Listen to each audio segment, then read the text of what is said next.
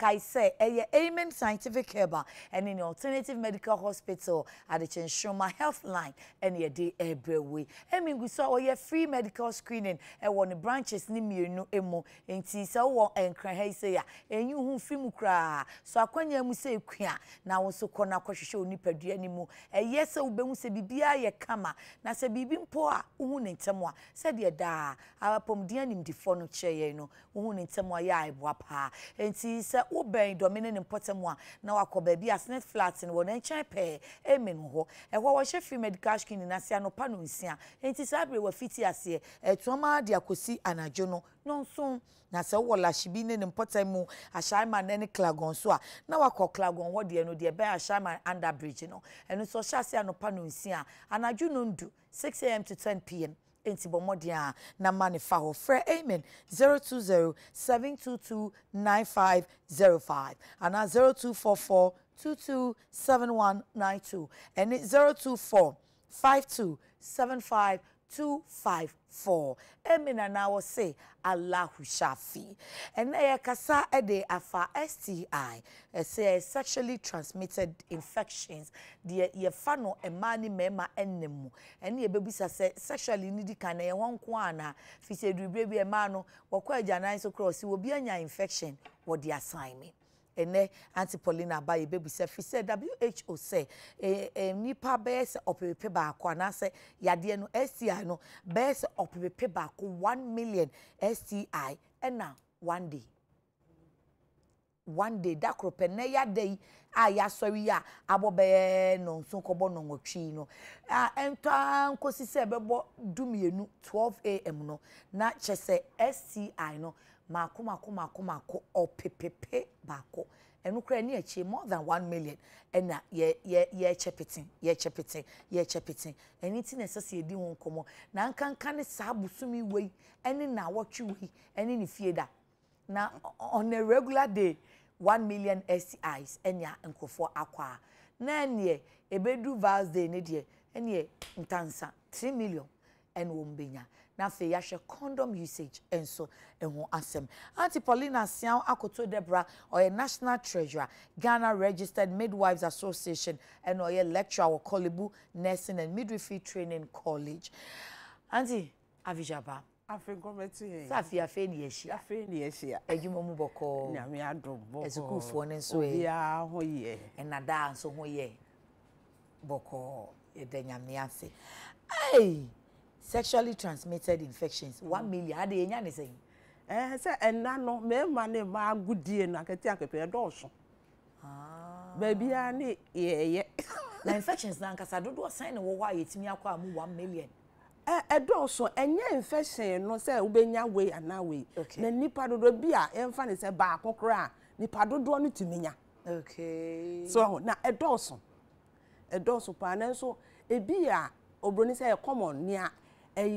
bufa so a obi atiminya no na ya ye ka ho nsem I see enti yensha say ye ka say STI a eyede STI no obroni ka say STI eye wo de ba yen ka say mu a enemu oba ne bema ada eye fan say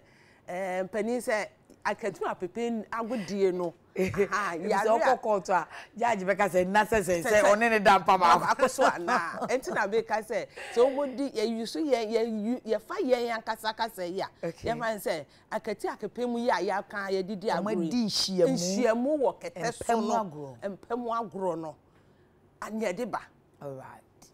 na eya empempi na ebinmu fra STIs na STDs enya chiremu chim mi chiremu ne okay say infection no eya de a ti say emuawa no woni na ahiemu awiemu amuawa na de ba na wanya so ho na say wonya sa amuawa na emfa say bia wona obi akwada na wanya bacterial infection bi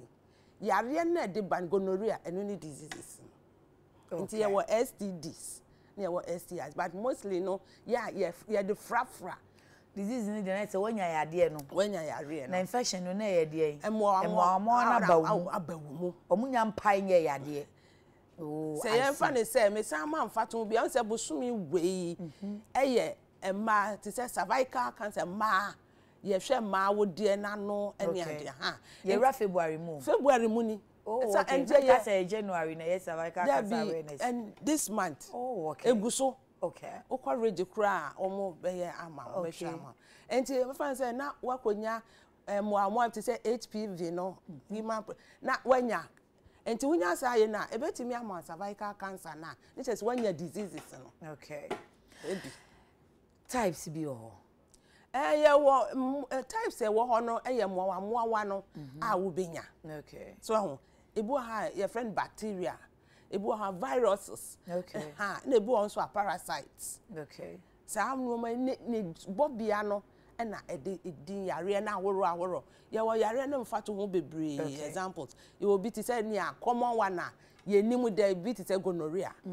syphilis chlamydia and we say no ye common but amanfo nten ni infection no ya enyi ni ho adi yie okay enti ya ye hunu papa eno na ye mayo ni binya o se o me kwadwo nso ya na say tie fi so de no na binya but na ye ebia esronko kra so na make say ade ye see fa ne number te bi o se obi etina toilet seat ni so na me na so no dey assign me am say anani ade ne sexually no so anti okay and no na e won sa nyoma no bebre ni nyina te say waka gonorrhea waka syphilis waka chlamydia say ne muawa no e wo ho ni nyina the only way ne cause na eye enna no ade be ma wo no ene muawa na so ho ye ka se cause ade na de ba eye sa muawa miensa me bubu din ayemfa yani enhu okay enti ebe dan na mehu say menya STI empe bibre hu susu aso no a wo benya no so obu ho a na sebi odwonso a ehihye no eye ne ya okay obu nso ho a ema ne se bo ho a bia ne moja a eni susu bia na eba enye se wakwa afichiri nye se wakwa afichiri okay na obu nso a ye wo to say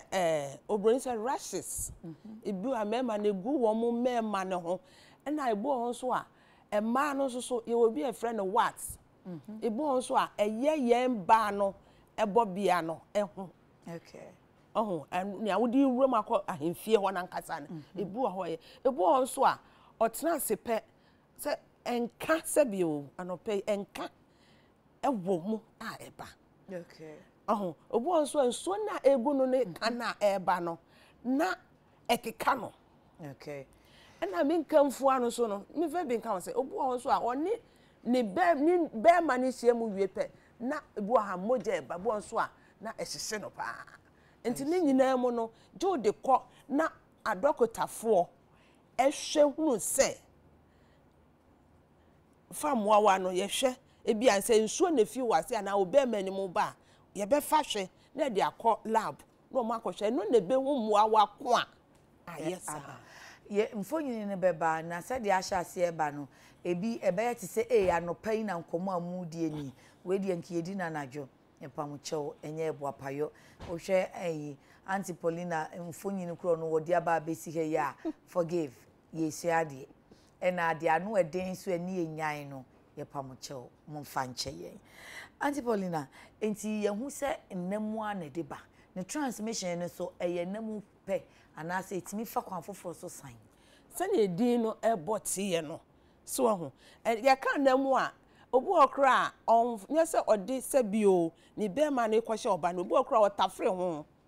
okay ode hye nanum okay eno so ka ho okay the transmission no ebetimi afi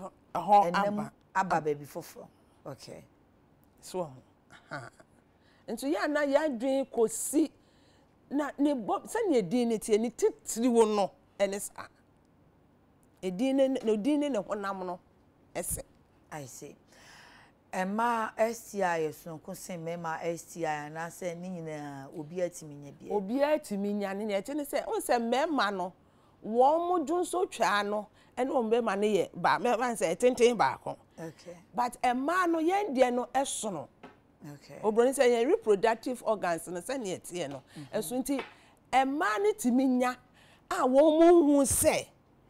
omanya na so be ma de esan se wo odwonso no e bia fan se bi o wanya gonorrhea bia odwonso no ehye no okay anase nsompo fi mu ba anase rashes bi agu ho ode be ko oba ne bi wo ho a onhu so enti no ebe hyehyew ebe so onfa ne se no bo so anese no ho na ho nsunsu aso esan se etimi hye wo ho afo e bia 30 days ansa na ho nsunsu aso aba enso na wo de cheche I see na nsunsu aso na ebi ne sen ebi wo ho a na mdi ka kan se odwonso a ebe ne ya ana ebe hyehye obro se signs and symptoms ebe hyehye no ebi wo ho nso a ensawansawa etimi gu ne oba no ne ba ho ana se be ma no ho ebi wo nso a discharge anase nsuo ebi fi hoba nsuo no nyese nsuo bia fi obi a na ewo nka ekekawo ana etesen ani mpo kola no etesen ebu nso ho akura wotimi nya huraye ne ho yeche so ho obu ho ne ho yeche obu ho nso a na ayese wax eba ho genital itching enso timi ba wax ni nyina ema ehun so na emom no ni titru pa ya etai eye won ni se bu oho a na ohun se ne so eti eni ese na akọ animu enu de na du achi na animu de ebi ni titru se bu a ma no se no ebi o fire fru no hospital na se ebi san se wojo nso a eye wo ya wo ehyehew ana ekekaw enso fi wase ba enka wom kola te sen woni wukru din hye mu a akire na yesei okay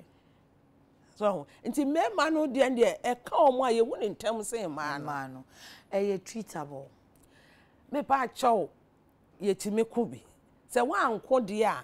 wa anko ntem a me anhwe wo a ene na ye nti nya bibi ti se ne a ede bacteria no ye kono ntem viruses de sunum se eye wo a ne kono ya na ne kono ye konna Edding. But bacteria and parasites in the yenya fence only mwa wakuna. Yes, I did na. Almost me mount. Oh, ya na yempesi bebo din robi but ye shema. Yeah. Se one ya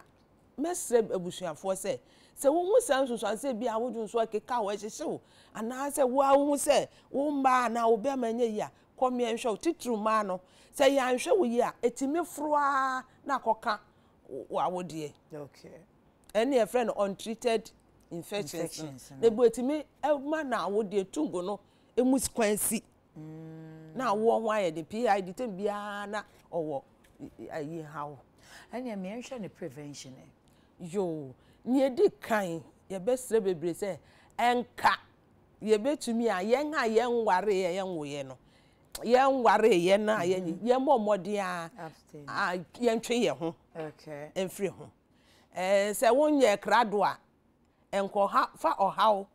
ento ho so okay ena obu on so a wo hie onipa ne nnera na ode ne duro mu medem se ba ne sa empe bebre ni ede bo ho ban eye condom use condom no na obu obeka so me pese honam eka honam yesre bebre wo be honam aka honam na chire no wo be kofa yare de eye how bebre enti no yini a yetimi di bo ho ban kese se wo betufu ye betufu se ne amekan ye hwe se abre ya ye wo odo busumi mu a manfo kwaji yani bebia na sister me dey kan say bebia na ye yakọ bicha ye ba ye me pocket mu ye bibi hye me enyi a ensuo nim condom oh na se ensuo no kra age ne hye enti bebia ye ensuo mu kra ye enti ye be se condom no ye ma no kon na ye nyusu en na be boa ye se bibi na edu sada ya em se jama sada no e ba na sebi nhyiamudie na kosoro internet what I say because you say ya adofo da odo nso de enye nanko a na kire wodo eno ni asem but edu sada na ya na condom na short e da so short na isi ade oh e wo ho oh okay e wo ho on say ye kire ye kire enti se bia wakohu obi na ade we no edru wa wo ka se onja ya wo nya enti bo ne ho ban okay bo ho ban na fa condom ye wo ma de ye wo me ma de okay enti nya wo pese wo fa bi a obetimi afa de aye okay eno yesin say we ko tete ya na ni usage no ye nim no yusu ye a ebetimi a prevent STI no condom no wo say obi a wo be ko wo hye baako ye baako so totwe no fa foforo okay so ho ena egumu ahoro bebre ebi boye din ebi nso yefo enti wo hwe wo so no ho no nia wo sika beso no no akoto menu aba ne bo no any quality wo twaka ni nyina ye but wo se bu wo ho a wo mo aye bi da no na se nye de kira de wo hwe a ebi ye ti se ayi ehonam obi wo ho a wo hwe a we se wo hwe a bo se dot wo ho nti wo mo hwe a emema se ti se wo honam na okay oh na bi nso wo ho a eye trotro smooth nti no nia onipa ne pe na wato we say you say dot na wo ho yi okay okay ebi nso wo ho a eye plain na dot bi ani ho ebi ni ti obu wo ho a ope sei okay obi nso ope ni a dot no eye de ewo ho na ne usage no ne hye no etisei cause ebe hu be hu ase obi be ka se menya STI enso me she condom protect me ho ye mpe bebre ni aya ye kire ne se wo koto condom na mese bebre hwe ebi o ha na bi atwam ne mre atwam ye wa expiring date ewo ho okay enti no wo be fa ne sei na wo koto a na wa hwe se wo be hwe ni nyina se entwam obu o ho a se bi mi ye bo school don no ma antinti ma anko minim date no na so de fa hwe se wo mia se ya se tom on say bounce back to say you know foam no okay say ye flatter ne che say kwan da ho nti no ense say wo use but say wo ye na kwan bia na fo say aye foam a ne che say enye flat ne che say e bounce back ne che say papa umia esa fuba okay so and na ya say ya ma light off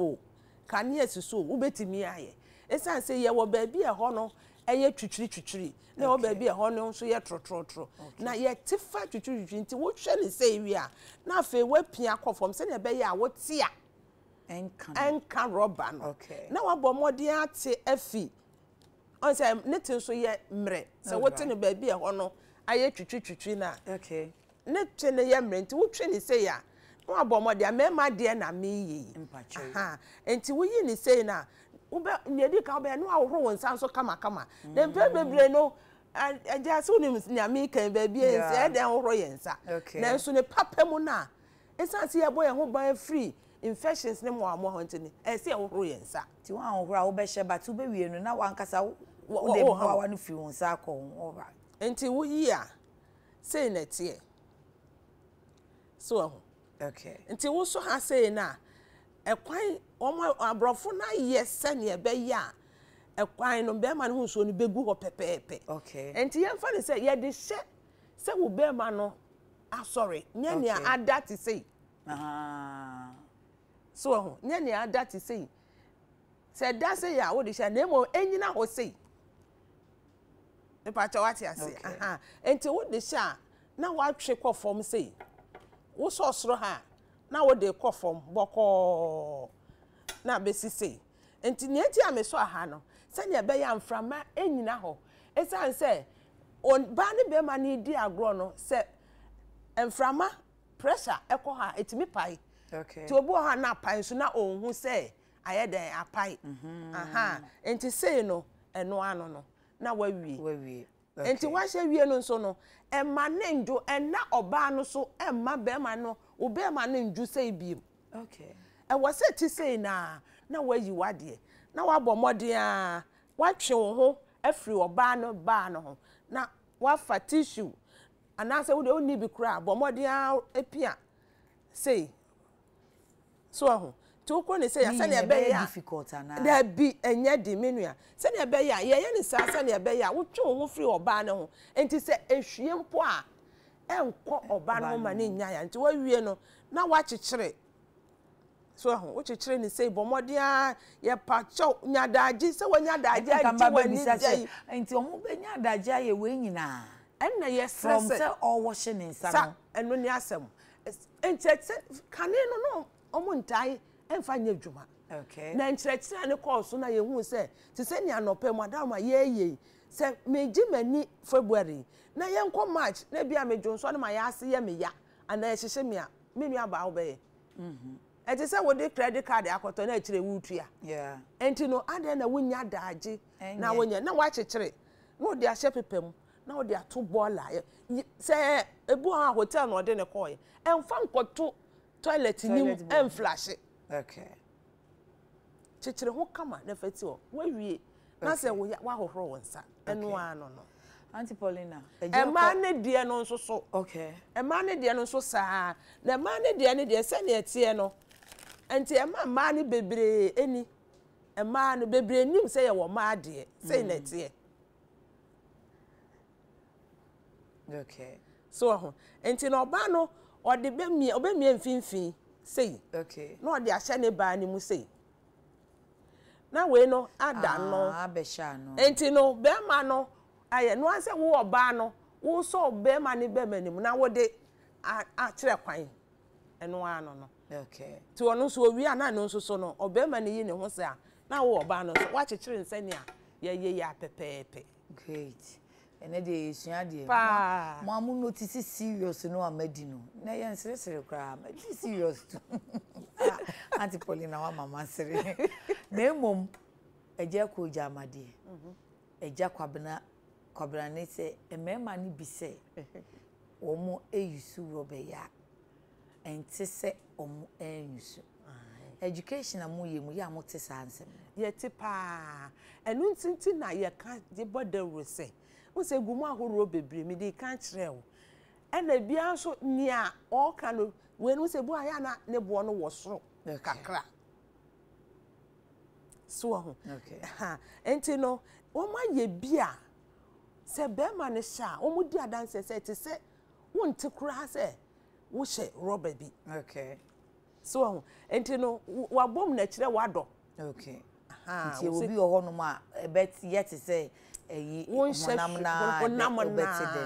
okay Auntie Paulina your time na so anisa ma me share comment 102 bi na fe yen sorry so na Joa Roberta Mrs. OKFM no say good morning sir and Auntie Paulina please is it safe to use condom regularly to prevent STIs and can condom cause cancer?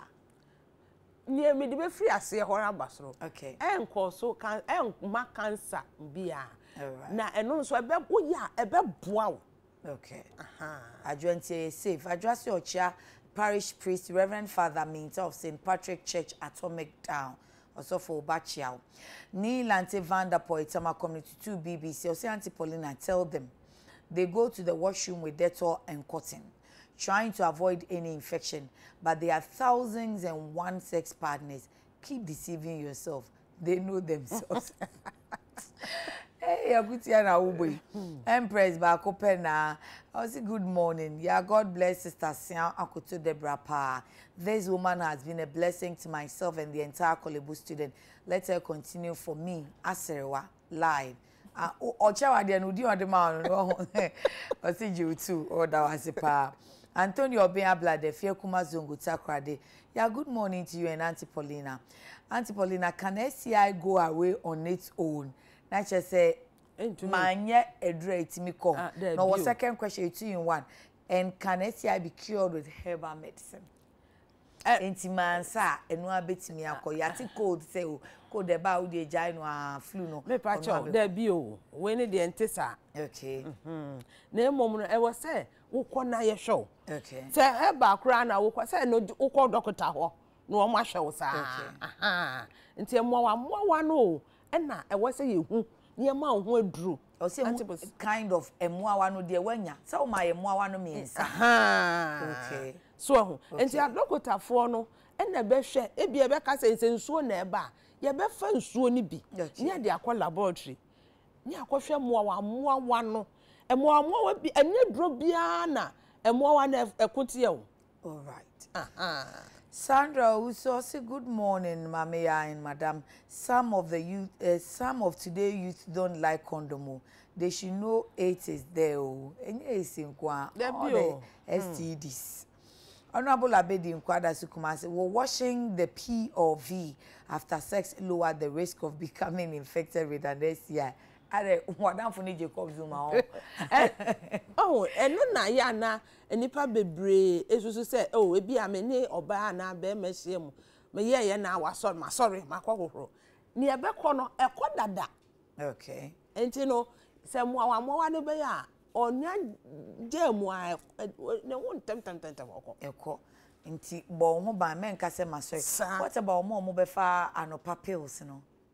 And we in case of prevention. And we have family planning. And we have dance cry. And we have family planning. So the boy and boy so me dem afa pill ntimi nya. And we ye the boy who buy every nyinsenya ye nya krado ho. Okay. So ho. Okay. Na ye and no so fa we ya. Enti no condom we no ye dwuma mi no. 2 in 1.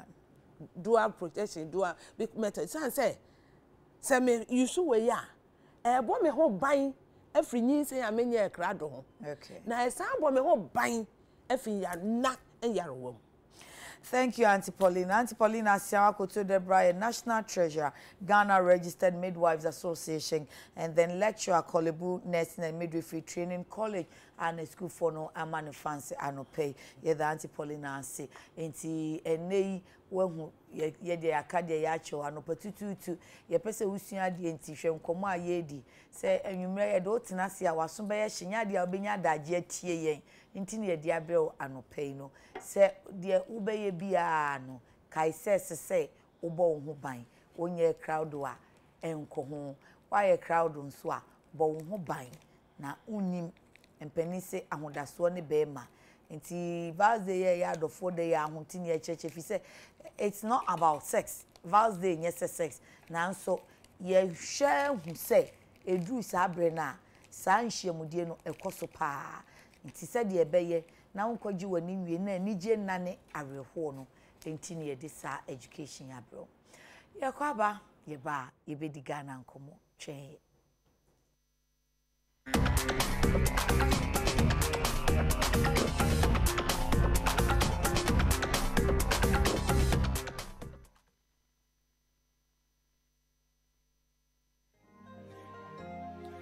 yeah